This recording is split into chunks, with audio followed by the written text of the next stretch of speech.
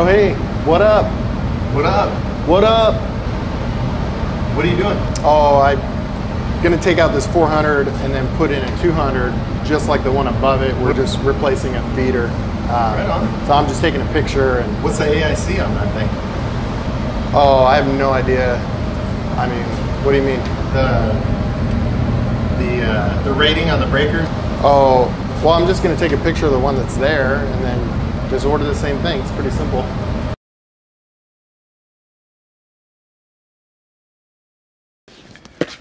What up, Sparky? It's your boy Evan here, and this video is available fault current labeling number 3. Now, you may have seen the first 2 videos where we went over the requirements and the safety aspects of it. And this video is going to be the practical application of that information. And really, it's reality. And what do I mean by that? Aside from the people that teach this stuff, or maybe the engineers that design electrical systems every day, when it comes to the actual boots on the ground, the people that install this, order it, do the estimating on it, job walks, and sometimes even all the way over to the inspectors, there's a major deficiency in understanding this topic. And what that can result in are some unsafe electrical installations, or best, some wasted money. And we don't want either one of those, right? So if you're an apprentice, or if you have a lot of experience, I want to invite you to watch this video. And at the end of it, if it kind of went over your head, then at least take away one thing. And it's going to be that when you're looking at overcurrent devices or controllers or their enclosures, you're going to notice current ratings, or whether it's available interrupting current or short circuit current ratings. I want you to pay attention to those numbers and just let them start to pop out at you. And eventually you'll start to ask questions and you'll start to get your own answers, and then you'll become educated on this topic. And hopefully by then you'll be somebody that is making safe installations and part of the solution instead of potentially part of the problem. All right, so before I bust up this guy's process here, I want to talk about 3 acronyms that are going to always come up when we're talking about this topic. And the first one is AFC, which is available fault current. That's the actual energy that's available and will be coming at the line side of the equipment or an overcurrent device.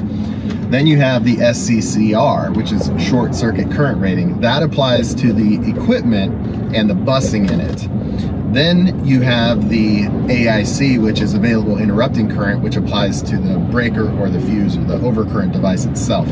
Now the thing is when you add that breaker, that overcurrent device into an enclosure that has an SCCR, you actually can modify the SCCR of the enclosure called its full rating. In other words, here's an example. Let's say you had an enclosure with busing and it was rated at 100,000 amps, and then you take a breaker or some fuses that are at 65,000 amps, it would really be probably a breaker. Put that in there, you're gonna reduce the rating, the full rating of that enclosure, the SCCR, now will go down to 65,000 amps, which is basically the weakest link. So in other words, if you send more available fault current to that enclosure than the weakest link, then that will fail, and that's the point.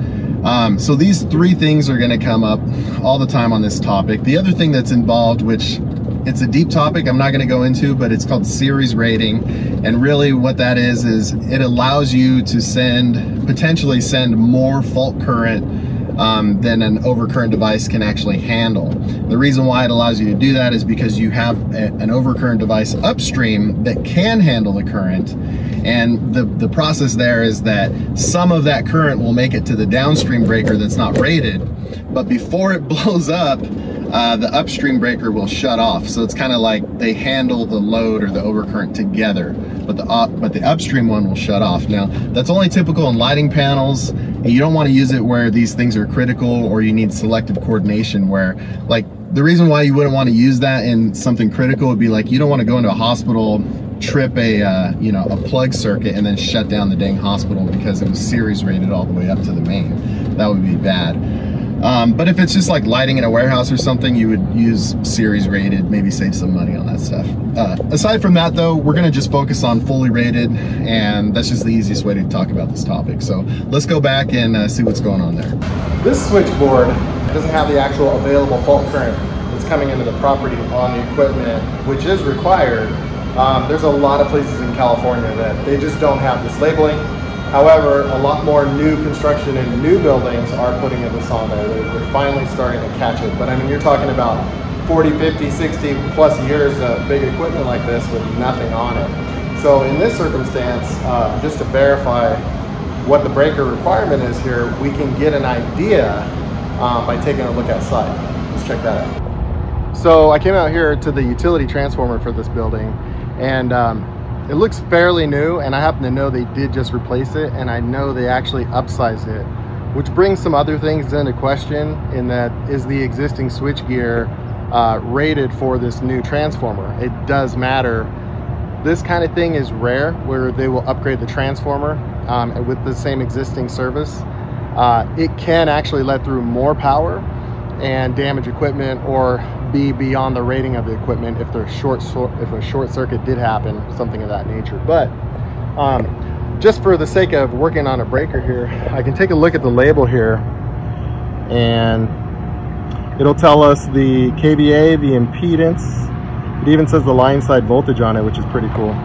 So we can assume infinite power at the source or just ahead of this transformer, and we'll know the maximum amount of energy that could be squeezed through this thing. Hi there, I'm going to show you the formula. So I'm going to have my friend Charlotte show us the simple formula for figuring out the maximum available fault current or the maximum let through. You can use that to make sure that the breaker you're replacing is going to be a higher rating, or at or a higher rating than the maximum possible fault current that could hit that equipment. Now, as soon as I start talking about formulas, some of you, I'm just going to lose you. Now, I'm no expert. Well, hopefully Charlotte helps keep our attention a little bit. Well, that's the point, really. And then some of you are going to say, like, I don't need to know that formula. I've been doing this for a long time. I never needed to know it. And that might be true for some of you. Or you work in the residential sector where everything is going to be rated properly for these plug-ons, like 99.9% of the time. So you're just going to go to Home Depot or Lowe's, and whatever they have is pretty much going to work. You won't need to worry about this. But for the rest of you, I would challenge that and say, you know, actually I would just ask you, how important is grounding and bonding? You know, and most of you are going to have to agree that that's really important part of our job, right?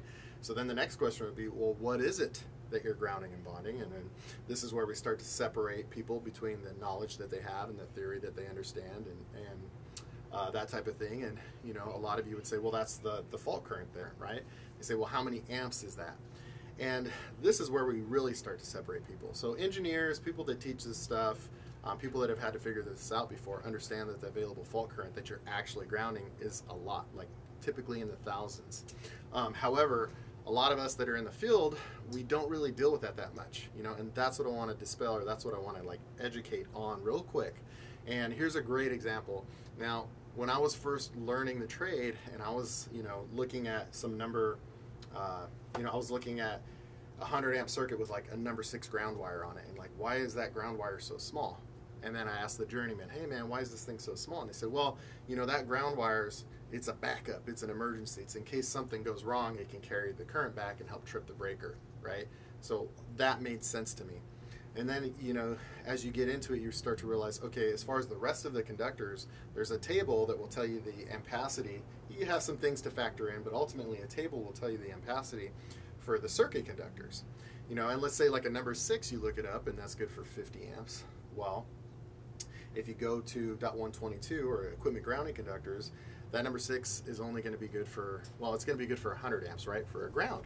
So you go, well, what the heck? How come I can only put, you know, 50 amps on it for a circuit, and I can put 100 amps on it for a ground? And you go, oh, okay, I get it. It's a backup, right? So then you rationalize and you say, well, that kind of makes sense. I can put 50 amps on it indefinitely for what it's worth, and then I can put 100 amps on it for a short period of time.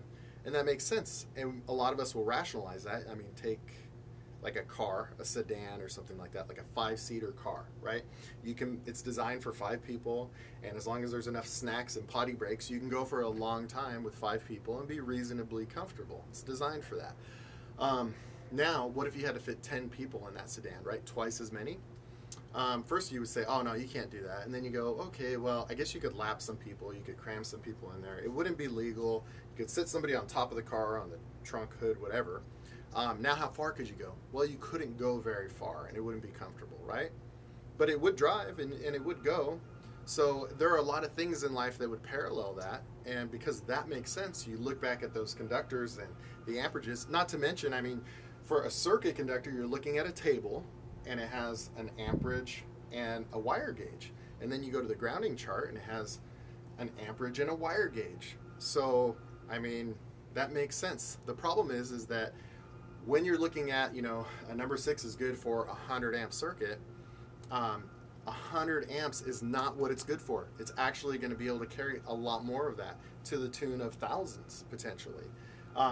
And that is what is not widely understood. People are thinking, well, a number 6 can ground a 100 amp circuit. It's like, well, yeah, it can act as the effective path for a 100 amp circuit, but really the current that will travel through it can be in the thousands, right? So you need to not look at 122 as if it was an ampacity chart. It's more of like a range, right? And that you need to know that the amperages on 122 that will actually represent current that could travel on those conductors is a lot higher, right? Now, what is that current? How do you figure that out? That's what this formula is for, and it's really simple, and Charlotte's going to show us how. This will help you select breakers. Check it out. For this transformer's... Hi there. I'm going to show you the formula for this transformer's for the maximum available fault current or the maximum let-through. Now, I'm no expert, but that's the point really. It's actually very simple. For the three-phase formula, we need 3 numbers. The first is total VA, which in this case is 750,000. The second number is our secondary voltage, adjusted for 3-phase, which we will use 831. And the third number is a transformer's impedance, which in this case it's 5.7%, written as 0.057. So the formula will look like this: 750,000 VA divided by 831 divided by 0.057, which will give us our conservative maximum available fault current on the secondary side, which is 15,833 amps. Now that was painless.